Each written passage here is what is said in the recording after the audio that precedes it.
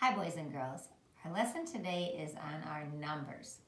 And our last video that we had on number 8 was our number 8 book.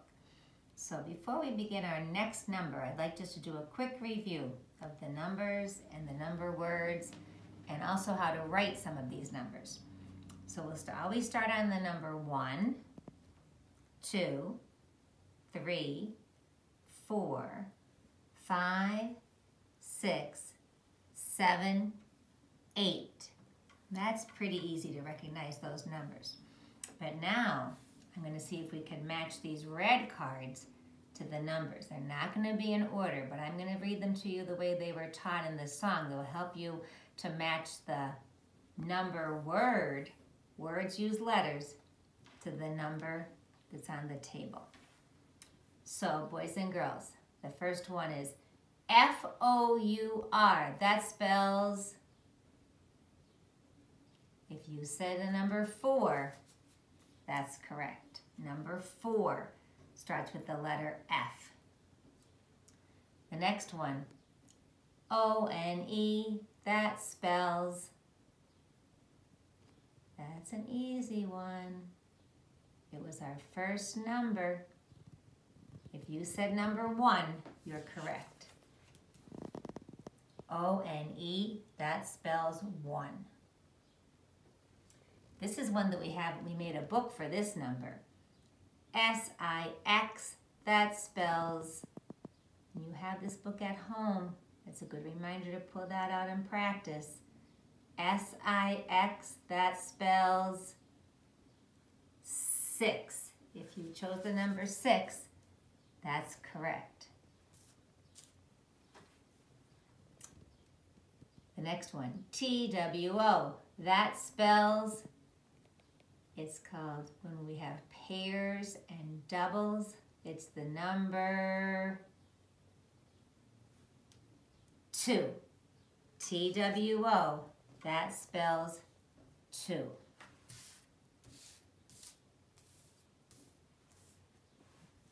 The next one, that's a long one. There's a lot of letters in this number word. S-E-V-E-N spells, S-E-V-E-N spells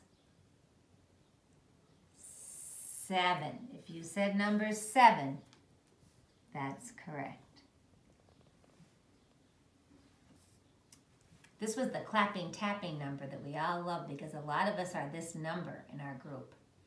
F-I-V-E, that spells 5. If you said 5, that's correct. So 5 starts with the letter F. F-I-V-E, that spells 5. Now here's one we just recently had. E-I-G-H-T spells, there were birds in their nest. E-I-G-H-T spells 8. That's a tricky one. 8 begins with the letter E. Last one. T-H-R-E-E spells, I'm thinking of a shape with that many sides. T-H-R-E-E spells 3. If you chose 3, that's correct. So number 1, 2, these are the words. 3, 4, 5, 6, 7, 8. So boys and girls, before we go on to our new number, I put a number chart up here for you. And I know some of you have been practicing. I've been receiving some worksheets from some of you that are practicing your numbers.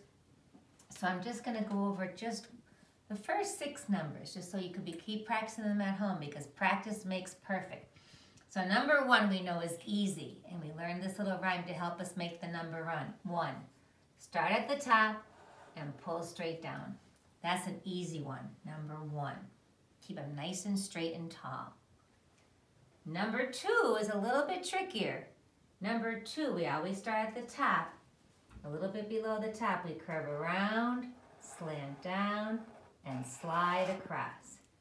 So again, curve around, slant down, and slide across to make the number 2.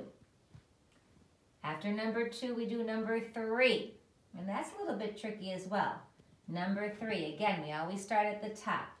We're going to go around, curve around, stop, and curve around again. So you're curving, stop, curve around again. So now we have 1, 2, 3. The next number I'm going to change to red, and number 4 is a little bit easier to make because the lines are straight, so we're not going to do any curves. We're going to start at the top, pull down to the fence, slide across, and go back up to the top again. And that's number 4. The next number is number 5. Starting at the top again, you put our pencil right at the top, pull down to the fence, curve around, and then wear your hat. Pull down, curve around, and wear your hat for number 5. Number 6 was the tricky number. It's tricky because sometimes it could be magical. If you flip it to the other way, it could be the number 9, which we're going to meet in a few minutes. But when we write number 6, we think of a loop. So we're going to curve. We're going to start at the top, curve around, down, and make a loop to make the number 6. Boys and girls, you're going to curve, make a loop at the fence, and close it up to make number 6. So keep practicing because numbers are tricky and practice makes perfect. So now we're ready to meet our new number. And I'm going to move these out of our way. Our new number is number 9. And boys and girls, we're going to hear a song about the number 9. And then I'm going to have some questions about that story. So we're going to read about number 9. Life is perfect when you share time with a friend. There's always time for fun in the sun and playing with your best pals. You're my best pal. And you're my best pal, too. We'll have fun and be best pals always, okay? Sure. Best pals forever. N-I-N-E, that spells 9. Number 9, anytime. Playing ball with friends of mine. N-I-N-E, 9. N-I-N-E, that spells 9.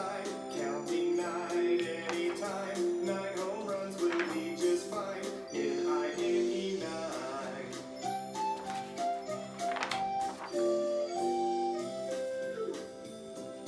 N-I-N-E, that spells 9.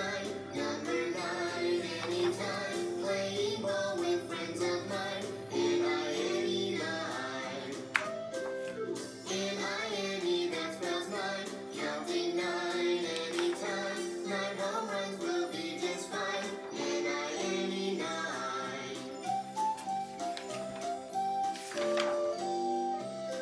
Okay, here we go. N-I-N-E, that spells 9. Number 9, anytime. Playing ball with friends of mine. N-I-N-E, 9. N-I-N-E, that spells 9. Counting 9 anytime. 9 home runs will be just fine. N-I-N-E, 9.